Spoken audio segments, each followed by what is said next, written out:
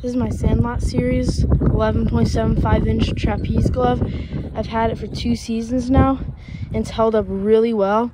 One little rip starting up there, but not much at all for this much use. A little bit dry, but I've conditioned it. It hasn't really gone away, but it's super nice. It's held up. It holds its shape perfectly.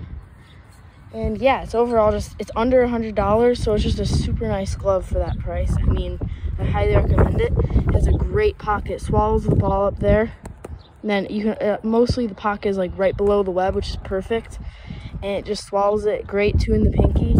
Traditional, I don't like it as much. It'd be better for shortstop, a little big for second. But yeah, if you play third base with this glove, two in the pinky, it's absolutely perfect for third base.